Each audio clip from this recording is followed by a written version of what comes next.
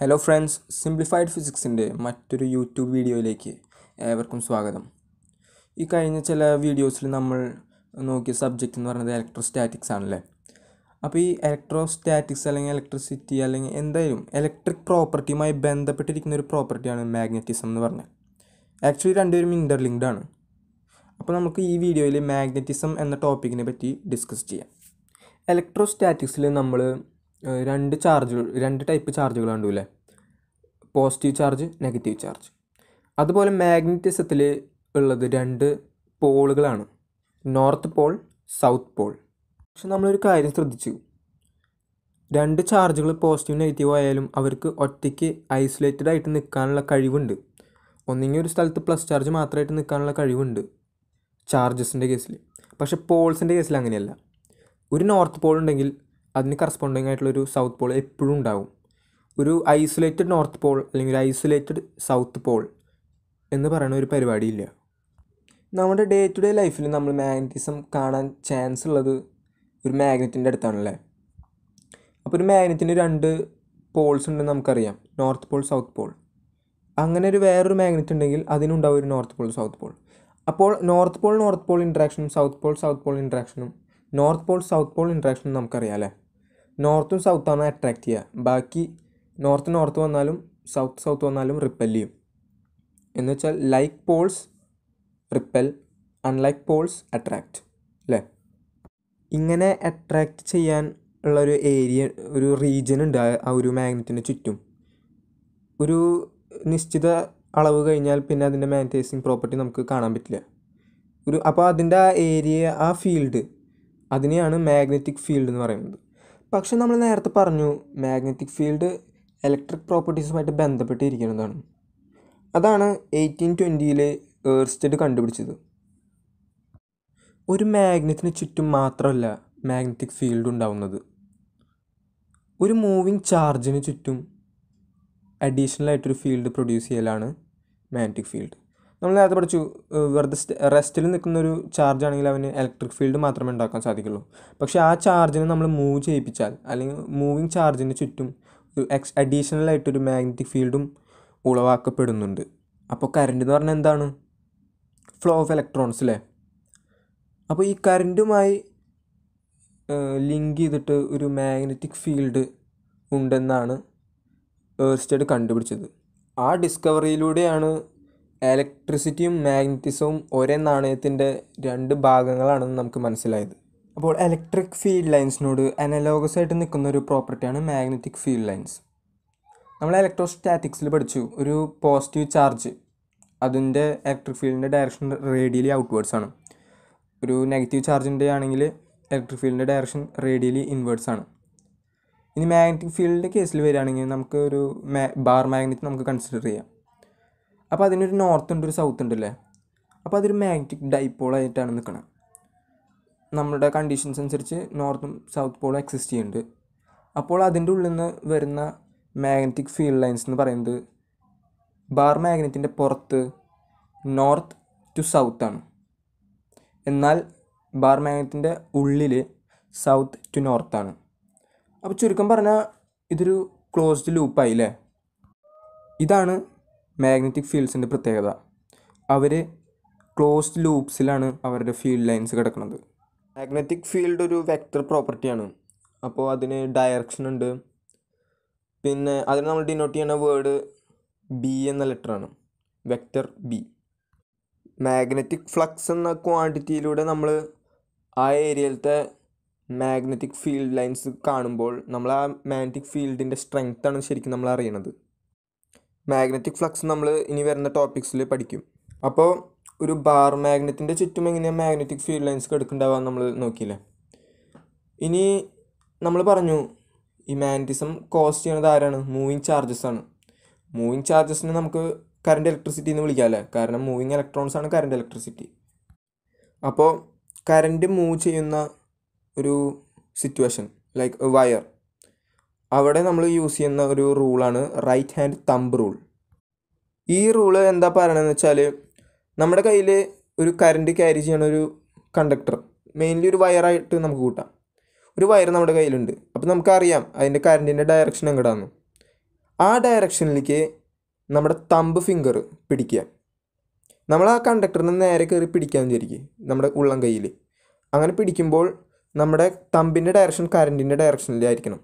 അങ്ങനെയാണ് നമ്മൾ പിടിക്കുന്നതെങ്കിൽ പിന്നെ നമ്മുടെ കയ്യിൻ്റെ കേൾഡ് ഫിംഗേഴ്സില്ലേ, ചുരുട്ടി വെച്ചിരിക്കുന്ന ഈ ഫിംഗേഴ്സ്, ആ ഫിംഗേഴ്സിൻ്റെ കേളിൻ്റെ ഡയറക്ഷനിലേക്കായിരിക്കും magnetic ഫീൽഡിൻ്റെ direction, field ലൈൻസിൻ്റെ direction.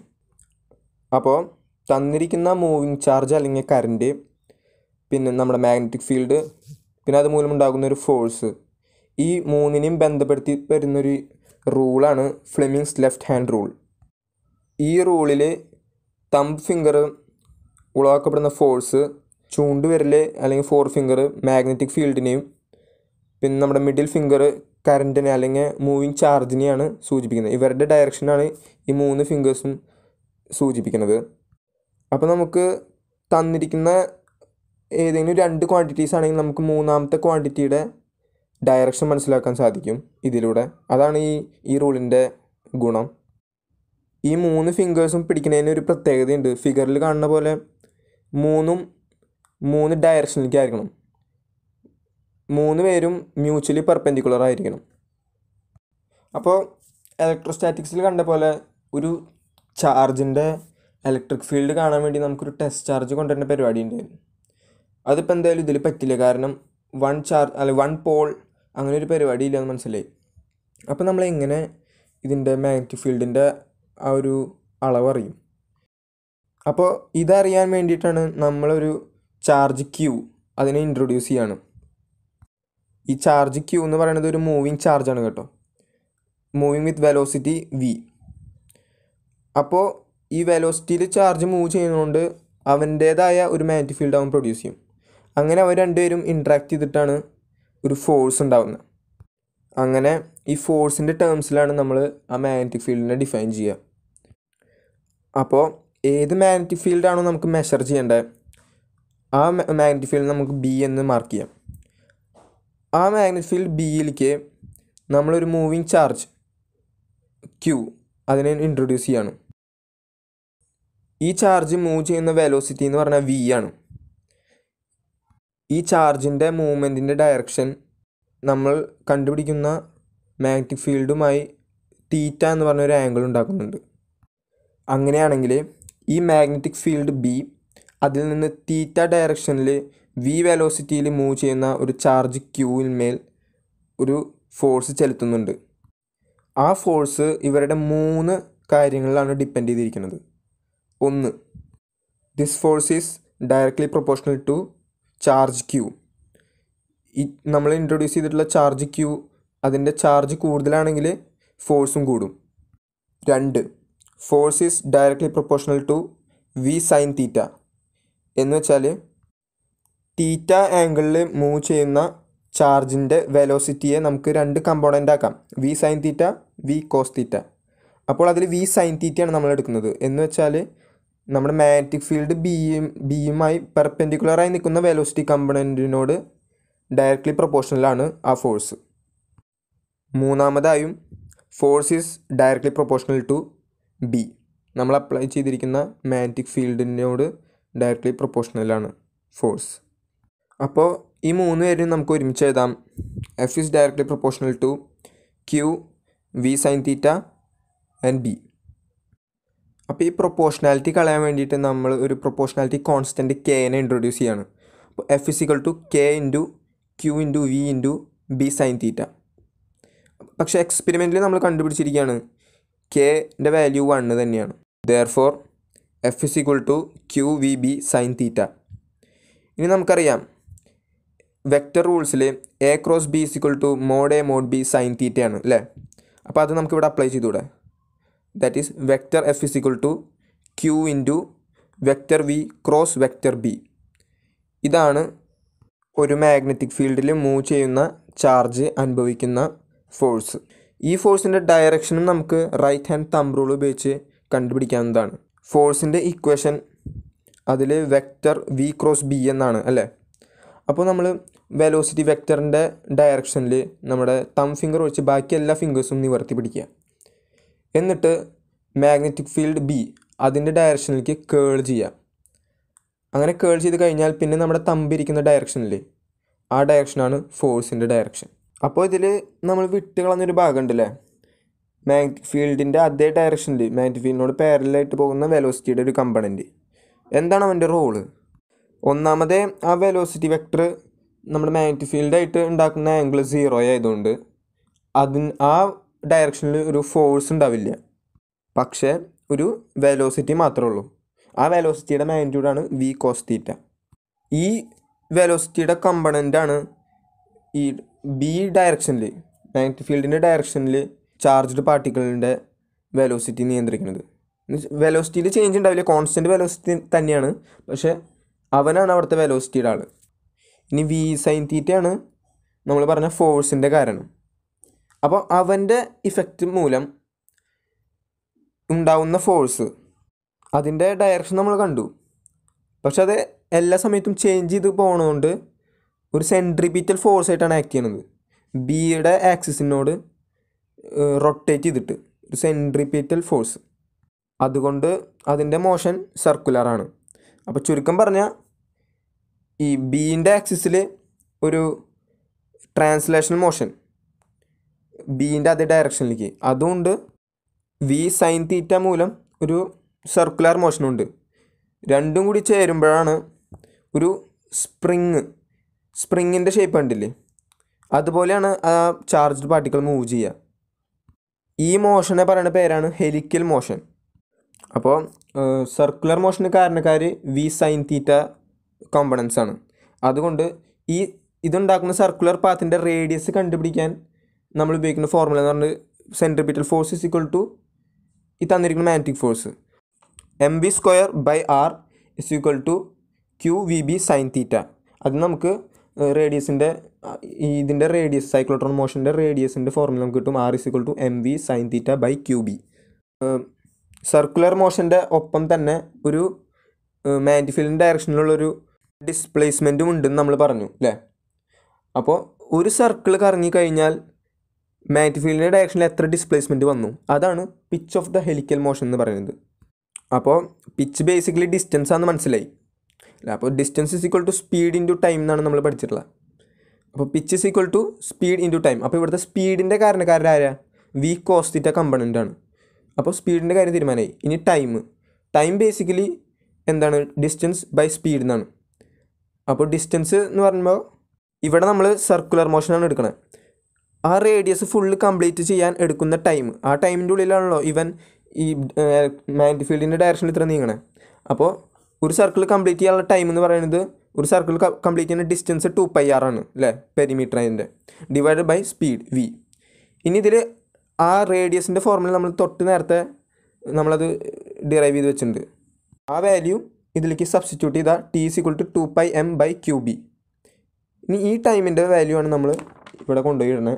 Pitch is equal to velocity into ടൈമിൽ. അപ്പോൾ V cos theta into 2πm/qb. ഇതാണ് പിച്ചിൻ്റെ ഫോർമുല. ഇത്രയും നേരം നമ്മൾ ഡിസ്കസ് ചെയ്തത് വെലോസിറ്റി മാഗ്നറ്റിക് ഫീൽഡുമായിട്ട് ഒരു തീറ്റ ആംഗിൾ ഉണ്ടാക്കുന്ന കേസാണല്ലേ. ഇപ്പോൾ ഒരു തീറ്റ ആംഗിൾ എന്ന് പറയുന്നത് 90 ഡിഗ്രി ആണെങ്കിലോ, എന്ന് വെച്ചാൽ മാഗ്നറ്റിക് ഫീൽഡിനോട് നേരെ പെർപെൻഡിക്കുലർ ആയിട്ടാണ് ഇതിൻ്റെ വെലോസിറ്റി കിടക്കുന്നത്. അതാണ് ഒരു സ്പെഷ്യൽ കേസ്. അങ്ങനെയാകുമ്പോൾ വെലോസിറ്റിയുടെ ഫുൾ കമ്പണൻറ്റും പെർപെൻഡിക്കുലറിലേക്ക് പോയി കഴിഞ്ഞു. എന്ന് വെച്ചാൽ ഫോഴ്സിൻ്റെ ഇക്വേഷനിൽ qvb sign തീറ്റയിൽ sine theta sine 90 ആണ്, എന്ന് വെച്ചാൽ 1. ആ ഫോഴ്സിന് കാരണക്കാരൻ ആവണത് ഫുൾ വെലോസിറ്റി കമ്പണൻ്റ് ആണ്, വേറെ ഡിവിഷനൊന്നുമില്ല.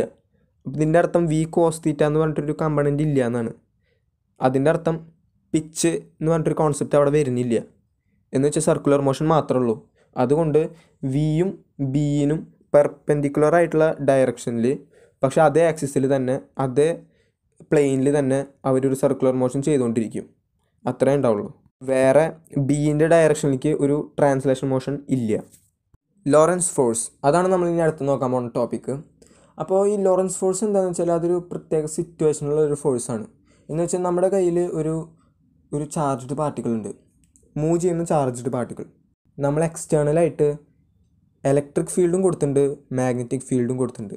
ഈ രണ്ട് ഫീൽഡും പ്രസൻ്റ് ആയിരിക്കുന്ന ഈ ഒരു അവസ്ഥയിലേക്കാണ് നമ്മൾ ഒരു ചാർജ്ഡ് പാർട്ടിക്കിളിനെ മൂവ് ചെയ്ത് കൊണ്ടുപോകുന്നത്.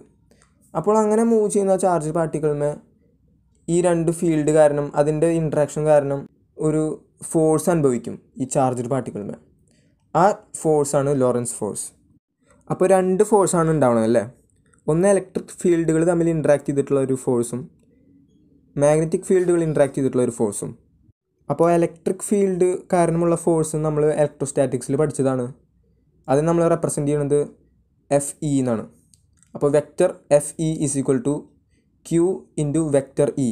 ഇതിൽ വെക്റ്റർ ഇ എന്ന് പറയുന്നതാണ് നമ്മൾ എക്സ്റ്റേണലായിട്ട് കൊടുത്തിട്ടുള്ള ഇലക്ട്രിക് ഫീൽഡ്. ക്യൂ എന്ന് പറയുന്നത് നമ്മൾ മൂവ് ചെയ്ത പാർട്ടിക്കിൾ, ചാർജ്ഡ് പാർട്ടിക്കിൾ.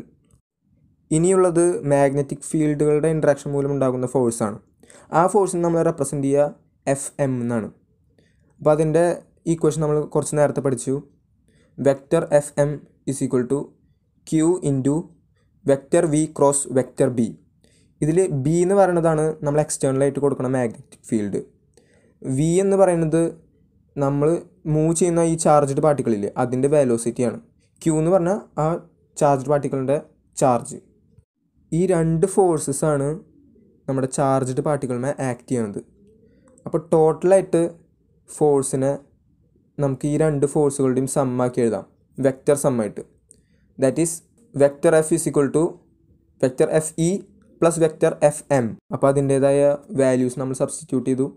രണ്ടിലും ക്യൂ, ചാർജ് ക്യൂ കോമൺ ആയതുകൊണ്ട് നമ്മൾ അതിനെ പുറത്തെടുത്തു. എന്നിട്ട് അവസാനം vector F is equal to Q into vector E plus vector V cross B. ഇതാണ് ലോറൻസ് ഫോഴ്സിൻ്റെ ഇക്വേഷൻ. ഒരു കറൻറ്റ് ക്യാരിങ് കണ്ടക്ടറിൻ്റെ ആർ ഡിസ്റ്റൻസിൽ ഉള്ളൊരു പോയിൻ്റ്, ആ പോയിൻറ്റിലത്തെ അവിടുത്തെ മാഗ്നറ്റിക് ഫീൽഡ് എങ്ങനെയാണ് കണ്ടുപിടിക്കാമെന്ന് നമുക്ക് ഉപയോഗിക്കുന്ന ഒരു ലോയാണ് ബയോട്ട്-സവാർട്ട്സ് ലോ. അപ്പോൾ സിറ്റുവേഷൻ ഇതാണ്. നമ്മുടെ കയ്യിൽ ഒരു കറൻറ്റ് ക്യാരിങ് കണ്ടക്ടർ ഉണ്ട് അല്ലേ, ഒരു വയറിൻ്റെ ഷേപ്പിൽ. അപ്പോൾ അതിലൂടെ പാസ് ചെയ്യുന്ന കറൻറ്റ് എന്ന് പറഞ്ഞാൽ ഐ ആണ്. അപ്പോൾ നമ്മൾ അതിൻ്റെ ഒരു ചെറിയൊരു ലെങ്ത് എലമെൻറ്റ് ഡി എൽ എടുത്തു. ഈ ലെങ്ത് എലമെൻറ്റിൽ നിന്ന് ആർ ഡിസ്റ്റൻസ് ദൂരത്തിലാണ് പി എന്ന് പറഞ്ഞ പോയിൻ്റ് കിടക്കുന്നത്.